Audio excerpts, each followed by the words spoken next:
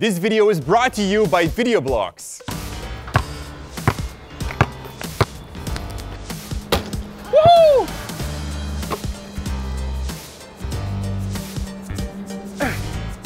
Huh?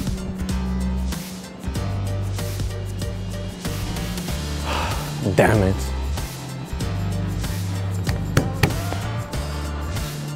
Oh, oh, oh, whoa.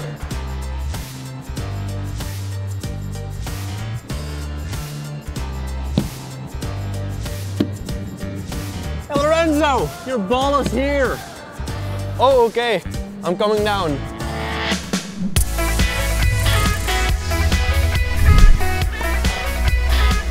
Welcome again to Copycat Friday. My name is Jordy for Cinecom.net. Now, my hair still hasn't been cut, Janik is still on vacation in Sri Lanka, and Lorenzo still doesn't know what he's doing. So everything is running out of control at Cinecom. But thank God we got again a great inspiration. This time it comes from Panic at the Disco, one of my favorite bands. And last time I had myself body painted to recreate the effects from Emperor's New Clothes. And this time we're going to walk on walls like Brendan was doing in his latest music video, High Hopes. And there's actually a very nice behind-the-scenes video where you can see how they rigged them up to actually walk on the building. But there were also a few green screen shots for the convenience, and I found it really interesting how they worked with a green treadmill. Now we are going to do it a little bit different, but first I'd like to thank Storyblocks for their support. If you're short on time but want to create an amazing video, their library can probably help you out. Every day, tons of new stock clips, video effects, transitions, After Effects templates, and a ton more are added to the library. With a single price per year or per month, you can download as many items as you want. To start downloading, you can sign up through the first link in the description below. And there are two parts to the effect. And the first one is climbing up to the wall, and the second one is actually walking on that wall. Captain Disillusion recently did a great video breaking down how to walk on walls the Hollywood way. But he also shared a very nice tip that everyone can do. You want to start off by filming your action from a tripod, as we're going to blend two clips together. The first shot is where you have a stool behind your talent. To save time in post-production, it is best to lay a green screen over this. This can also be a green t-shirt or any other green fabric. For safety, I am holding that stool as Lorenzo slowly leans to it and puts his both feet on the wall.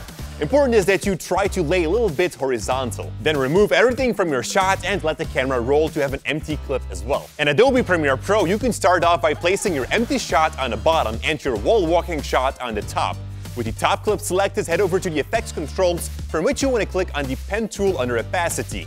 With the pen tool, you draw a rough mask around your subject and a little bit from the stool. After that, apply the Ultra Key effect, and with the color picker, select the green from the green screen to remove it. And I'll leave a link to a previous video where we explained the process of pulling off the perfect green key in the description below. And that's all there is to it! If you didn't work for the green screen, you're going to have to mask it out manually. I initially tried it this way, but after an hour, I just gave up. That's right, you're not used to the hard work, eh, Jordy?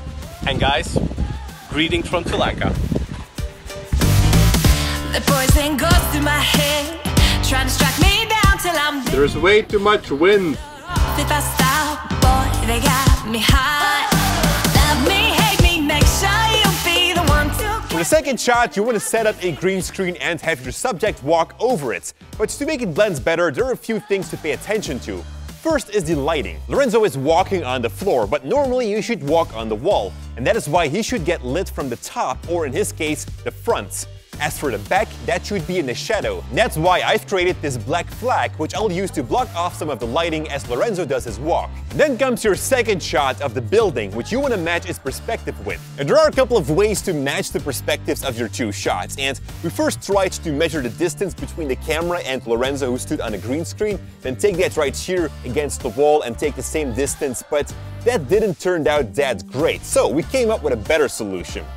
We actually first keyed out Lorenzo out of its green screen shot, then took a still frame from that, exported it to a PNG, put it on an SD card, and then loaded that in here into the SmallHD Monitor, which is able to overlay that PNG file on top of what I'm seeing right here. Now, if you don't have one of those monitors that is able to do that, what you can also do is just print out that still frame, take some scissors, cut out your talent, and then paste that here onto your monitor to get an idea of the perspective of your first shots. In Adobe Premiere Pro, you put your wall clip on the bottom. On top of there goes the green screen shots. Like before, draw a rough mask around that clip and with the Ultra Key effect, you want to remove the green. Then go back to the motion property and rotate the clip to match it with its perspective. And usually this is going to be around the 45 degrees. Let's try and blend this clip a bit more by creating a shadow. Hold down the Alt key and drag the top clip one track higher, and this will create a duplication of that.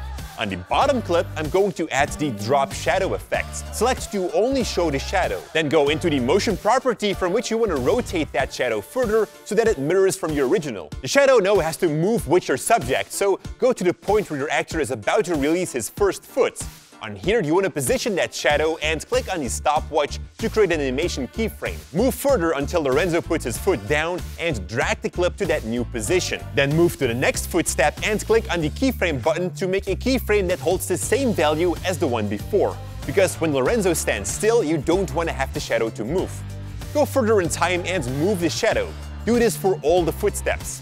Once you're done, you can go back into the drop shadow effect to decrease its opacity and increase the softness. Try to look for something that seems natural. We're almost there. There's only one more touch I'd like to add to the shadow. Around his feet, the shadow should be a little bit more intense. So what I'm going to do is first move my original clip a track higher. In between comes a black video or a black colored solid. With it selected, head over to the opacity property and take the pen tool. Draw a small circle underneath one foot. Take again the pen tool and draw a second mask under the second foot. Then start the animation for the mask path property at where the first foot lifts off. Go further in time where it lands and move up that mask. Keep doing this for both the masks. This works exactly the same as we previously did with the global shadow. Once you're done, increase the feather of the two masks and perhaps decrease the opacity a bit. We're now going to animate the intensity of the shadows. As Lorenzo lifts his foot up, you want to create a keyframe for the opacity. When he's at his highest, decrease the opacity a tiny bit. At the point where his foot is back on the wall, you increase the opacity again. Continue this for both his feet and enjoy the final result.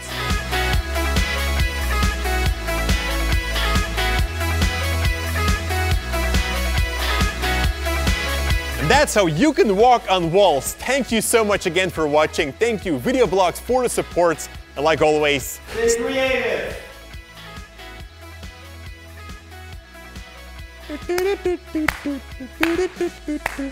Gedaan.